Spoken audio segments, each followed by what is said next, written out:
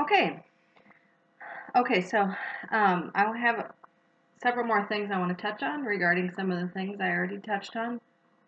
And so I'm going to continue with providing evidence to my story today. Okay, so remember when I was saying that they were CIA tactics at that base, where they would purposely try to embarrass me, and like they would say one thing to me but say something else to the other people. So I found a text message from one of the sergeants that he was told to tell me something, and then it turned out to be wrong. And so I had reached out to him and said, where this was not recently, but a few years back, and I'm not going to share his name. I don't want to get him in trouble, but um, I said, who told you that information to tell to me? Okay, and so and I'll show you this message here. I said, who exactly told you to tell me that? And he said it came down the COC. I don't remember who told me. It might have been PCG or PL. These are Army terms. These are people he's talking about. But anyway, this was from one of the staff sergeants. You can read it here. And I said, well, who told you?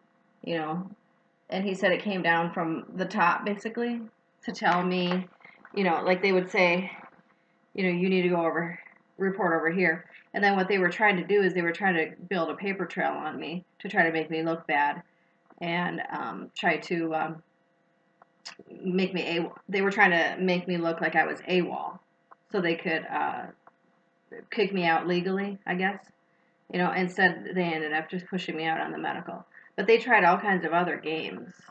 And then, so I heard from another soldier there that sent in to me, and I'm not going to share his name because I don't want to get him in trouble. But I want to read one part of the email that he sent me. And, okay, so, let me find it here. Okay, so, also, Debbie, a couple years ago, a guard male member from the firefighters division was found dead at the new 20-room dorm barracks building, but I don't know the name or if he had known anything from the past from this base. I could try to find out more for you. Our new commander with FMO is now Colonel Zoe. She's a redhead woman. She was friends with General Salazar, though, so that's not good. The previous commander was Colonel Stubbs, who I did not see much at all. Something went down on Stubbs, who was accused of sexual harassment and transferred up to the headquarters for a while. He was found not guilty, which was openly discussed in a town hall meeting, apparently, but it was very unprofessional. The same meeting, I exposed the state DEMA problems we've had here, and human resources are not providing or training new employees, harassment, ethics issues, a few recently transferred or quit. Also, you forgot to mention that I didn't mention this in the Sarah Westall interview, that they did find there was a company, a medical company called Biological Resource Company, okay, that was involved in the selling of body parts. Okay, this is what I'm saying. It all went into human trafficking, and this was just really creepy stuff. Okay, so there was a company, you can look it up, Phoenix Biological Resource Company, that was found guilty of storing body parts in the freezer at the Arizona National Guard. They found body parts in the building of the FMO building. They were in 3 giant freezers. Okay, so this guy he knows what's up, and he knows where that happened, and he was there. And I guess the guy from the Phoenix Biological Center, was found guilty or something, but I don't know what happened. But, I mean, doesn't anybody think it's weird besides us that you're storing body parts on the freezer of a National Guard base? To me, that was clearly another sign that it was all involving some kind of really, really creepy satanic human trafficking stuff. Because obviously, to me, obviously, the general must have known that was happening, so that means he was in on it. Okay, so you can look that story up too. I'll put a link on that story, in fact, after this. But the other thing I was going to say, as far as Field McConnell, is, I don't know what's going on with him, but I do know what it says in the Bible concerning, if you're trying to play both sides, if you're trying to be, if you're kind of trying to, do the right thing, but you're not exactly like doing the right thing completely. You're trying to work, the good old boy system at the same time. I can tell you what God says about that in the scripture. And so, 1 second here. Yeah, right here. So Revelations 3:16. It says, so because you are lukewarm, neither hot nor cold, I will spit you out of my mouth. Okay, so I don't know what he's doing, but I know that you have to be one way or another. You have to decide. We can't have this anymore, this division, like, where, oh, I had some people who were like, oh, just play along or play the game. I even had, when this was all going down years ago, I even had people, kind of make fun of me, giggle at me, and they're like, didn't you know that the Whistleblower Protection Act, that doesn't really exist. That doesn't really exist, silly, like as if I was supposed to know that. Okay, so, because things haven't been upheld.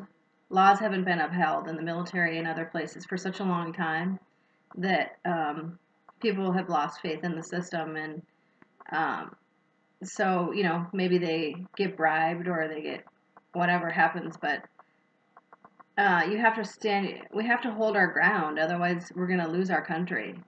We have to hold our ground with our morals and our beliefs. Otherwise, we're going to lose our country, because these Satanists and these pedophiles have gained power.